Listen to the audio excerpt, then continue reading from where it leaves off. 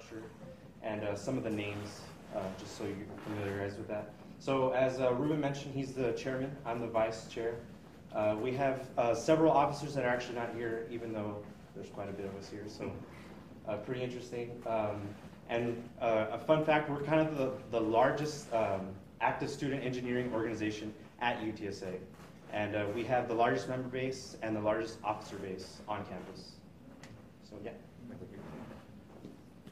Alrighty. So the previous funding that we used for last year, one of the things we like to carry out for socializing at UTSA to bring our members and students together is our Fragathon tournament. It's a gaming tournament where we all get together, network our computers, and then simply play our video games for tournament prizes, as well as plugging our different events there, so that as we get people together for something that is entertainment, we can talk business with them at the same time. Another deal we held was our officer-led Q&A open forum. So instead of just kind of feeding our members what we were going to be doing, we opened up the end section to get a lot of valuable feedback from them. And from it, we learned that they want to do some workshops. So one we did have going on for last semester was our Python programming workshop, where we had one of our fellows that was fluent enough in the Python programming that he was able to put together a step-by-step process with members of how to make a tic-tac-toe game using just the programming. And we're going to open up those workshops a lot this semester to other things such as Unity game development, in addition to Linux operating systems and computer building, which is one of the things that's close to my heart. So here's some experiences we've had from our previous events. This is our most recent Q&A that we held, where we got a lot of the people that are in sophomore classes, in freshmen, aren't quite sure what's going on in their EE pursuits, but are now better informed as to what we have coming their way, as well as a portion of our Fragathon where we were able to show the virtual reality HTC Vive to our members. We had a set of them there that they could take part in addition to the tournament and refreshment, and just get excited about the new frontier of VR and augmented reality.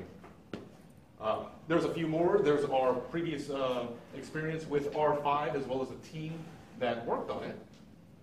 And for goals, promotion. So we are asking of this coming year $1,000, and for the deals we're going to be putting it towards will be promotion, of course. We want people to keep IEEE in their minds and to always be aware of what we have coming for them. Membership events for our members, we do have them, we had them do paid dues this time around. And with that, that's going to come with a lot of benefits to the things that we'd otherwise be charging throughout the semester. So that's going to be a great #1 incentive to keep retention, as well as help them feel more involved and invested in what they've come to know here.